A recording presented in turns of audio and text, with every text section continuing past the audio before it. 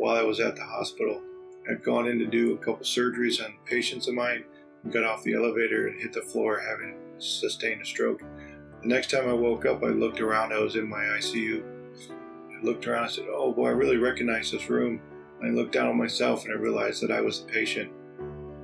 So my name is Dan Schlatter. I'm an orthopedic surgeon at a trauma center in downtown Atlanta, who unfortunately, a little over 2 years ago at the age of 48, had a stroke. I mean, I was surprised because I was really healthy before then. I was running 6.5-minute miles. So the stroke itself turned my life upside down, honestly. All of a sudden I couldn't do a lot of things. You know, walk. I mean, my speech was good, but couldn't really use anything on my left side was semi-disabled. So of course I had to stop operating. I couldn't see patients anymore, do anything in all of my field of training. I guess it was not really a barrier, but another challenge was the financial part of paying for all this and meeting my deductibles and that sort of thing. Because a lot of therapy I went to was charged by the hour. So there was a bit of a financial challenge. Of course I wasn't working, so that's the way it goes.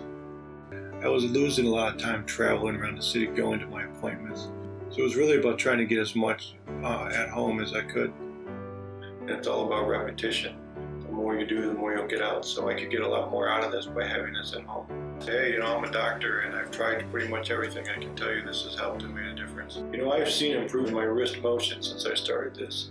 And I attribute it to being able to hold something in my hand. It's just something more natural about the program and the therapy. My hand wants to move. I can tell my mind it wants to move, but it wants something in my hand to trigger that. And it just made a lot of sense because it incorporates the visual feedback.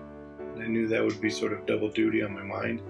You know, I really like the games, and the visual part is very engaging, so the therapy time, basically it's not boring at all. Some of the games, especially the base fighter, are similar to other games that I've probably played in my youth. So it was a very easy adaptation to figuring out, you know, the best way to master the games.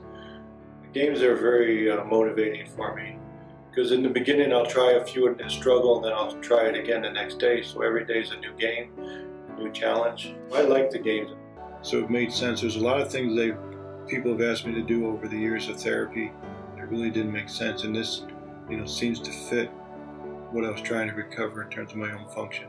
On a percentage, I'm probably about 80% of the way, since I do travel independently and I do drive. I can swing a golf club with one hand, but that's just not quite enough. So 80% probably, but I'm making steady progress and improvement. I will eventually operate again. I'll fix another femur, I know it.